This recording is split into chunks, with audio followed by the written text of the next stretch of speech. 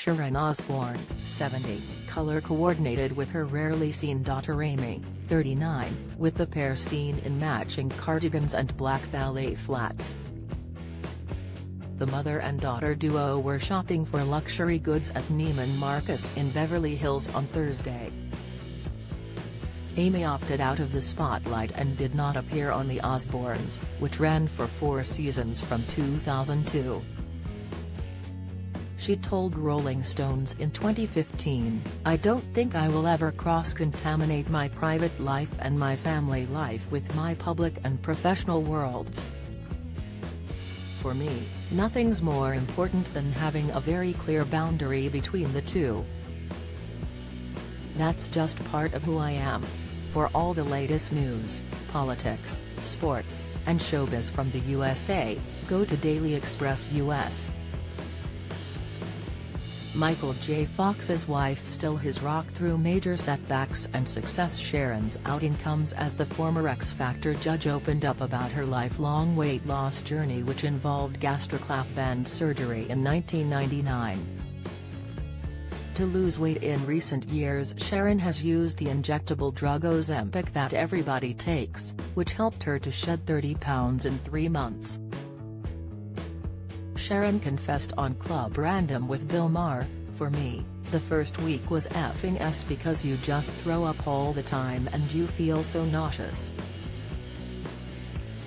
After a couple of weeks, it goes and then you're just fine.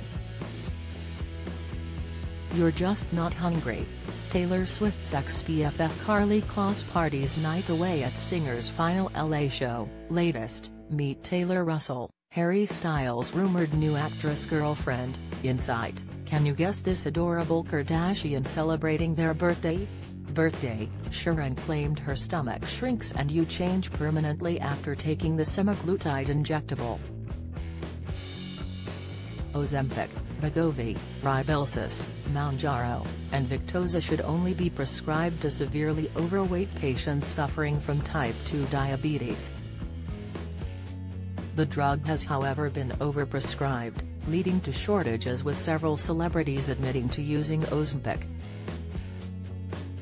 This includes Elon Musk, Amy Schumer, Chelsea Handler, and Sheryl Underwood.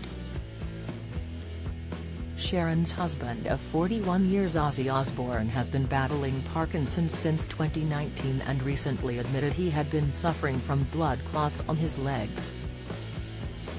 He said on SiriusXM, "I'm battling through it. For instance, last Monday, I went to have a filter removed because I had blood clots in my legs.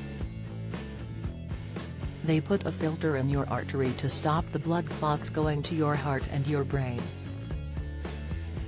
It sounds worse than it is. So, on Monday, I went to have it removed. The blood clots have jammed you all up.